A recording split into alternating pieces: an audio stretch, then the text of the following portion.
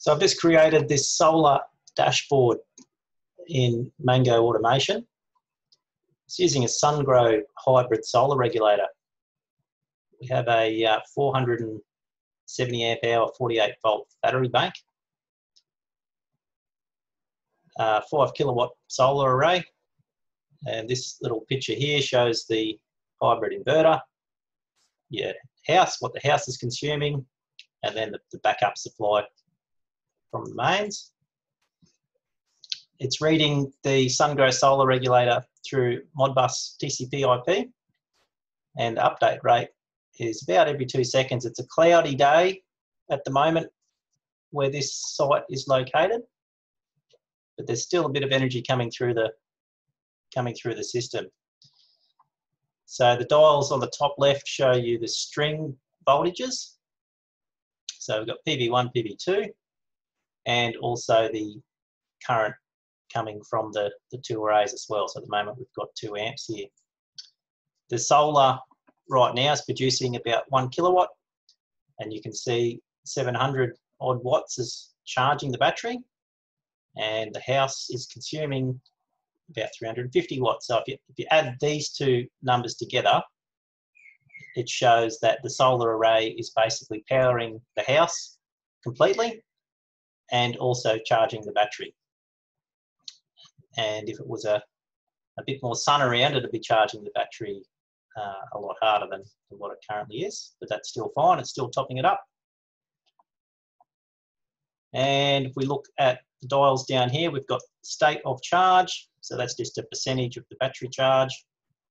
You can see here it's currently 52.6 volts. We've got 16 amps going into the 48 volt bank, so that's all right for a cloudy day.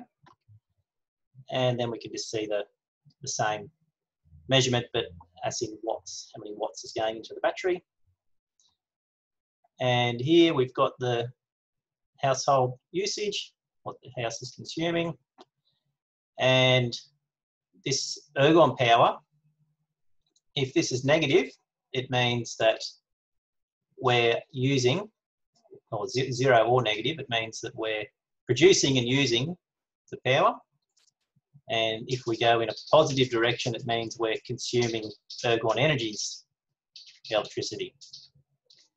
And we've also got on the side here power factor, grid frequency, and very importantly, we've got the mains voltage as well. And it shows the daily consumption of the house here, the daily charge, so that's how many kilowatt hours we've put back into the batteries, and how many kilowatt hours for today the PV has produced. I'll have to slow the update rate down here. Every so often we get a dropped packet. Just ignore that for now. All right, so Mango has a great historian that comes with it. So we can have a look at some of the data we've collected. So that's one of the great things. It sits there taking measurements every couple of seconds and writing that into a database. So on rural feeders, which this installation is, if everyone on the rural feeder is pumping in solar energy, then the grid voltage can get a bit out of control. And this installation has had some issues with the grid voltage.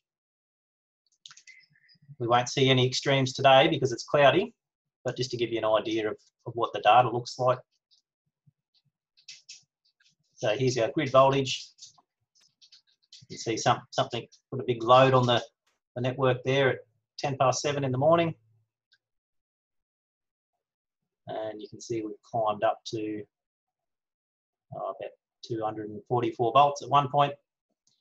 But anyway, it gives a good record of what the mains voltage has been doing.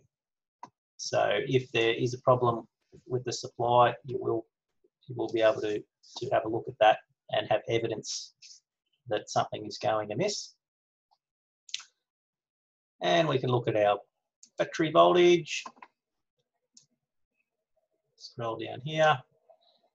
So where it's flat, that means there was no sun on the solar panels. Again, cloudy day, right from sunrise it's been cloudy, so nothing, nothing, nothing.